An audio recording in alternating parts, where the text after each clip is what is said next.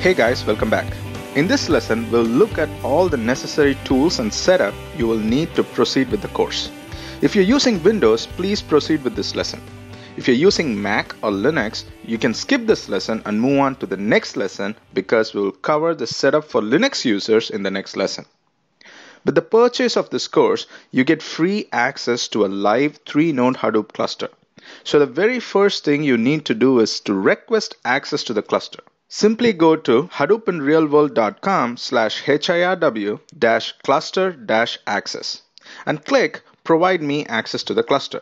Provide your details and submit the form. In few hours, we'll create an account for you in the cluster and you will receive an email with the cluster details, username and keys to access the cluster. Even if you're a student of the Hadoop Starter Kit course and have a login to the cluster, we suggest you to request access because your new account is a personalized account and you will have slightly elevated permissions on the cluster with this account. The reason for us to provide free access to a live cluster is to make Hadoop learning fast, easy, and fun as possible for our students, instead of wasting their precious time with VM images and setting up their own environment.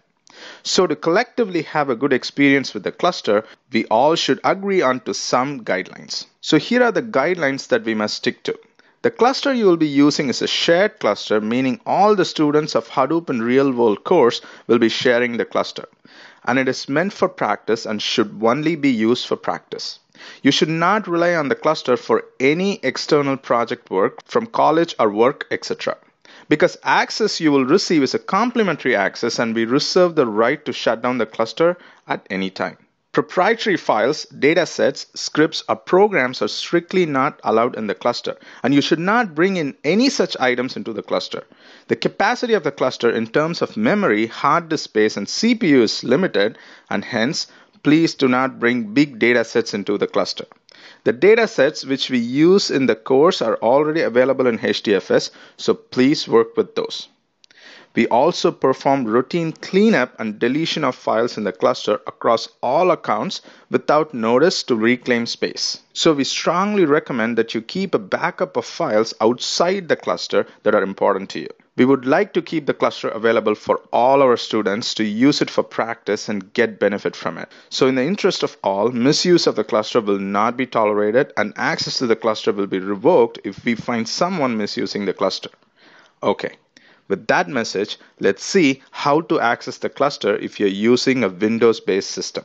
In the email you received about the cluster access, you will see a zip file. The zip file will have two files, one with .ppk extension and one with .pem extension. Open the zip file and keep the .ppk file in an accessible location.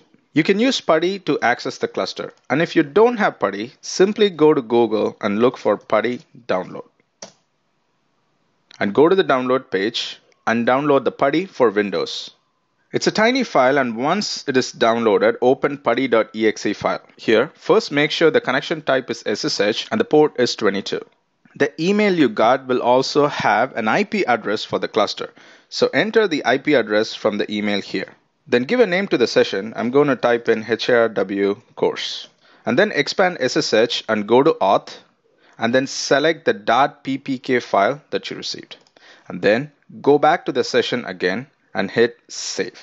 Now we have created a new connection in PuTTY called HIRW course with the IP address and the connection type as SSH and with port 22. We have also selected the .ppk file that we got under SSH auth. Now let's double click on this connection. When you're prompted for the login, type in the username that you received in the email. So here I'm going to type in HIRW. And there you go. You're logged in into the cluster. And that is it. It's super simple. If you have trouble connecting, try to ping the IP address that was sent to you in the email. If you cannot ping the address, which means you're behind a firewall that is blocking your connections to the cluster. To verify that is the case, simply try to connect from a public network, for example, from a local cafe like Starbucks. In the course, you will see me using a tool named mRemoteNG. It is a free tool and you can download it from the internet. The nice thing about the tool is when you open the tool, you will already have the connections that you created in PuTTY. And you can open multiple connections and switch between them in a tab-like interface. It's just convenient, that is all. You will also see me use a tool named WinSCP to copy or move files to and from the cluster. Again, it is a free tool and you can download it from the internet. It is very simple to use. Click on New and type in the host name that was sent to you. That is the IP address from your email. Make sure the port number is 22. And for the username, type in the username that was sent to you in an email. I'm going to type HARW because that is my username. And then select the private key file, which is nothing but the .ppk file. Select that and hit on save to give a name to your connection. I'm going to name it HARW course. Hit OK and then hit login. There you go. Now you can easily copy or move files to and from the cluster. The left-hand side on your screen is your local Windows system and the right-hand side on your screen is the cluster.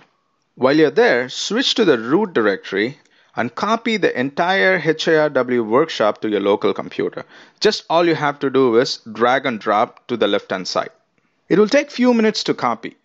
Any type of commands, instructions, scripts, or programs that I show in our lessons can be found in the HARW-workshop directory.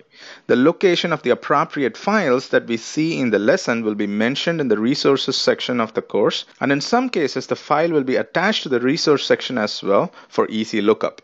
As you already know, this is a hands-on course and we'll see interesting project with this course.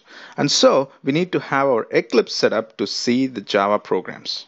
If you don't have Eclipse, go to the Eclipse downloads page. Make sure in the downloads page, Windows is selected right here and download Eclipse IDE for Java EE developers. You can also choose to download Eclipse IDE for Java developers, but since the size difference is not that big between the two, you might as well download the Eclipse IDE for Java EE developers. Again, make sure you're downloading for Windows version, and most of us run on 64-bit OS, and so select 64-bit.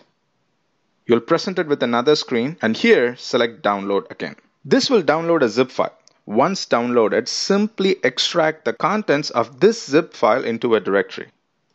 And you'll see the contents like this. You don't have to install anything here, just simply double click on eclipse.exe file.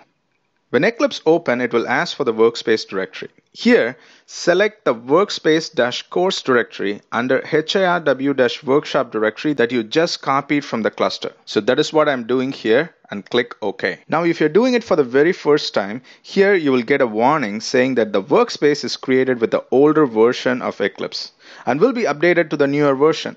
For that, just simply click OK. All our projects are Mavenized, meaning you don't have to download any libraries on top of this for the projects to work properly. If you look at the pom.xml for a project, you will see all the dependencies that are needed for the project. And if you're using latest Eclipse, you will most likely see an error in pom.xml saying that Java tools jar is not found. For example, take a look at this project. This project is showing an error in pom.xml file. So let's open the file. And there you can see the error. Missing artifacts JDK tools jar. It's very easy to fix this error.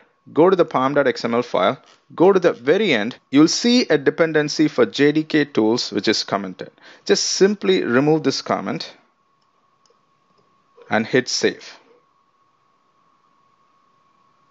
And once you do that, the error will go away. Again, you have to do this only when you see the error Java tools artifact is not found. That is it, you're all set. Now you have access to the cluster, you know how to copy files to and from the cluster, and also you know how to configure Eclipse. Make sure you do all the steps that we went through in this lesson before you move on to the next lesson. See you in the next lesson.